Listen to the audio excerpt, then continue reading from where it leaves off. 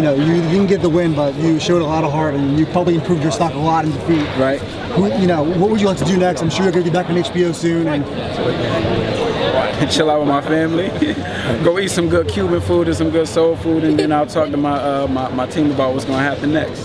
How proud are you? How proud are you of your performance tonight, and what do you take away from it? I'm very proud. Like I said before, I'm signed to Artie Palua, who's right in the middle. You know, I'm not going to do like other middleweights do and stand behind my promoter and my advisor or my network, knowing that I'll never get a fight with Gennady Golovkin and then call him out. You know, I'm right on the middle of the fence. I could go with A side or B side, and when the opportunity came up, I went and fought him. And you know, like I said, a lot of people were saying you must be getting paid a lot. You know, I know the other two opponents that were gonna fight Gennady Golovkin were getting paid more than me. I just said, hey, I feel like I'm one of the best middleweights in the world. I'm a true fighter.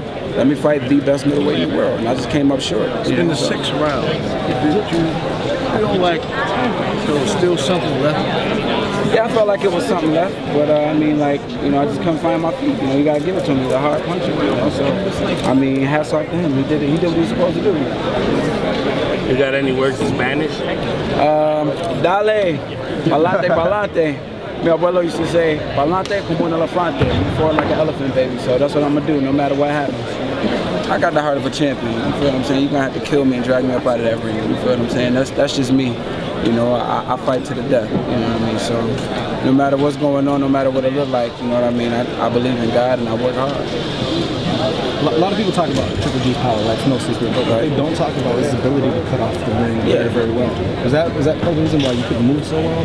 Nah, like you usually do? Nah, he come with some good shots that I just couldn't get my legs up on him, you know, but when I was moving and slipping and dodging, he was missing big shots and I was making him pay a few times, but it's just one of those things that happen in boxing, you know what I mean? Just had a bad night. I had a great training camp, man. Hats off to my camp, my trainers, Tony Morgan, Danny Akers, Lee Davis, Timothy Nolan. We had a great camp. I have no excuses. He was just a better man tonight. Was there something that surprised you?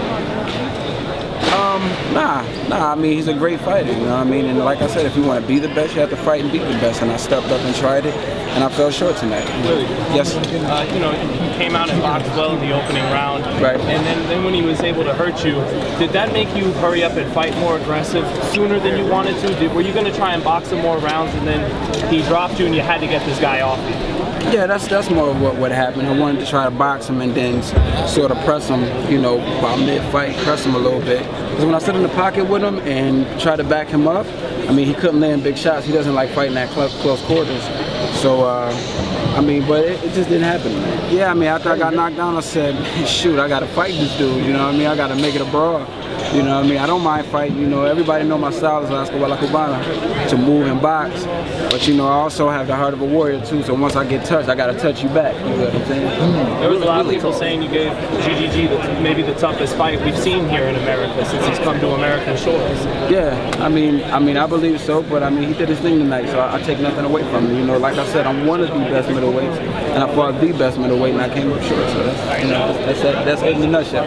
Everybody wants to see Gennady against Canelo and Cotto. Does he beat those guys in your opinion? He probably beat Cotto, but I think he'll have some problem with Canelo. Canelo has fast hands, and Canelo fights well on the inside.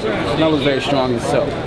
So, I mean, I think he'll have some problems with Canelo, but Cotto, you know, they'll go, if they go head up, I'll give him the power edge.